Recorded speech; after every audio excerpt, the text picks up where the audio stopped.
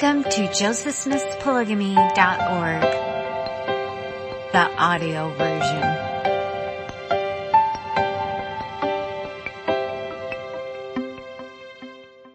Sylvia Porter Sessions was born on July 31, 1818 in Andover, Maine, to David Sessions and Patty Bartlett. The family was baptized in 1835 and migrated to Missouri in 1837. There, Sylvia met Windsor Lyon, whom she married on April 21, 1838, in a ceremony performed by Joseph Smith. 2 years later, they had relocated to Nauvoo. In the past few decades, Sylvia's relationship with Joseph Smith has been scrutinized by many researchers who assumed her daughter, Josephine Lyon, was fathered by Joseph Smith. In fact, Brian was convinced this was the case until recently. Nevertheless, Dr. Ugo Perrego's latest genetic research shows Windsor was Josephine's father. Josephine Lyon was born February 8, 1844, which correlates with a conception date of approximately May 18, 1843. If she were full term, Ugo's painstaking analysis of the DNA documents show that Sylvia experienced sexual relations with Windsor at that time. Family history records indicate that many family members always assumed that Josephine and Sylvia's other children, born to her after her sealing to Joseph, were Joseph's children only in a spiritual sense. This new DNA evidence necessitates a new look at the relationship between Joseph Smith and Sylvia Sessions Lyon.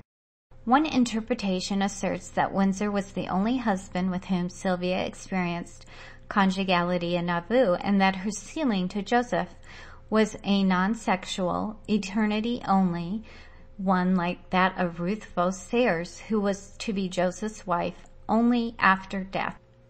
This view is controversial because shortly before her 1882 death, Sylvia called Josephine to her side.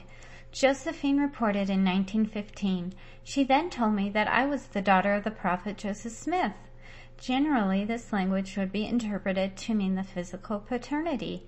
However, within the church, starting with the 1877 dedication of the St. George Temple, proxy sealings as vicarious adoption ordinances were creating fathers and daughters among individuals with no physical kinship relationship. For this and other reasons, several researchers have written that the language is too ambiguous to draw strict conclusions. Author Rex E. Cooper declared, "I find the evidence to be less convincing on 3 different grounds." Other scholars have agreed. Additional supportive evidence comes from a letter from Joseph Smith III to RLDS leader E.C. Brand in 1894. She, Sylvia, may have been sealed, but her testimony to E.C. Briggs gives the case away as to children by Joseph Smith. If my memory serves me right, she was childless in Nauvoo. President Smith then added, "Mountainous air and some vigorous proxy may have done for Joseph what he did not do for himself. Less the enjoyment, of course. Bah." I have not been able to locate any notes from an interview between E.C. Higgs and Sylvia Sessions, but Joseph Smith III concluded that Sylvia's comments precluded any children being born as a result of her relationship with the prophet. Contradicting this view are evidences besides the 1915 affidavit. In 1888, George Brimhall recorded in his journal, "Went to Spanish Fork, evening, had a talk with Father Hales, who told me that it was said that Joseph Smith had a daughter named Josephine living in Bountiful, Utah. At that time, Josephine Lyon lived in Bountiful with her husband, Mr. Fisher."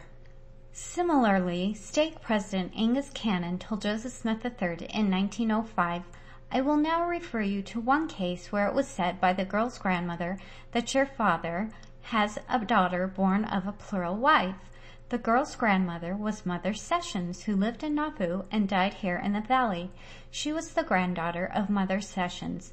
That girl, I believe, is living today in Bountiful, north of this city."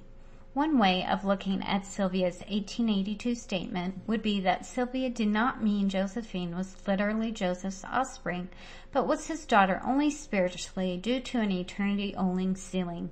It would also assume that the rumors of the prophet's paternity originated with someone else, perhaps Patty Sessions, Josephine's grandmother, who was simply misinformed.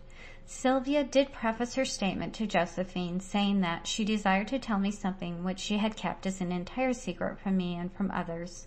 In conclusion, contradictory evidence exists regarding a possible sexual relationship between Sylvia Sessions and Joseph Smith.